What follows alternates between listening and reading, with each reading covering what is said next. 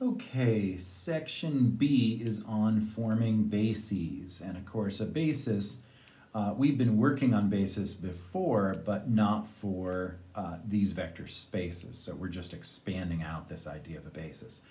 A basis just means it's the most efficient set possible. It's the minimum set required in order to span the same thing as the full set. So in this set, it's rather inefficient. We have 5 vectors here, and what we want to do is find a basis for this span. There's a bunch of ways to go about this, but again, what we want to do is focus on efficiency. What's the way to really get to the minimum number of vectors required to do this? And what I'd like to do is really exploit theorem BRS, the basis of a row space. So what we want to do is convert this guy into a row vector, or basically a row matrix that basically is based on this guy. So I'm going to treat it as if S were a matrix, and then I'm going to transpose it. So that's what A is going to be.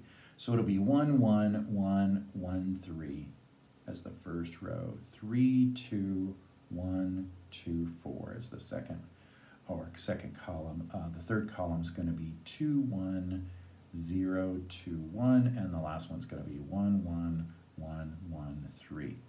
So you can see the first and the last column are the same, just like the first and last row here we're going to be the same. So it shows you kind of the redundancies that are in this system a little bit.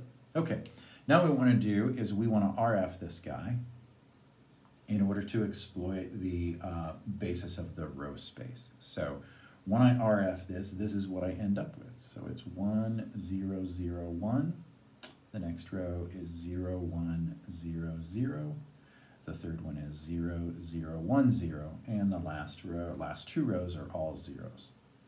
So 2 rows of zeros only. And remember, the basis of the row space says that we transpose any of the rows that are non-zero.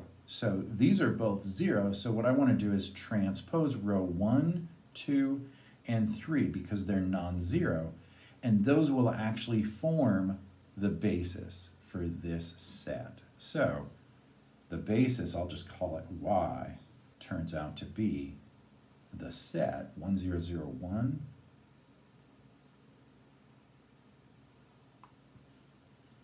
0, 1, 0, 0, and 0, 0, 0, 0, 1, 0. And that's it. The last 2 are zeros, so they don't get to play. So there it is. That set Y will form a basis for this set. A linear combination of this set will form all the same linear combinations of this set, where this set would use 5 variables. This one can do it with only 3, which means this is the minimum number of vectors necessary. And you can see that the use of the basis of the row space produced it the easiest vectors to apply. That's why I like to use BRS for this, because it tends to come from a reduced row echelon form horizontal rows, and they tend to be really easy on the eyes, much easier than the original vector set. Even though that original set was pretty good looking, no negatives in it, awful lot of 1s, but this is still much, much better. So there it is. Y is what we were asked for, the basis for this spanning set.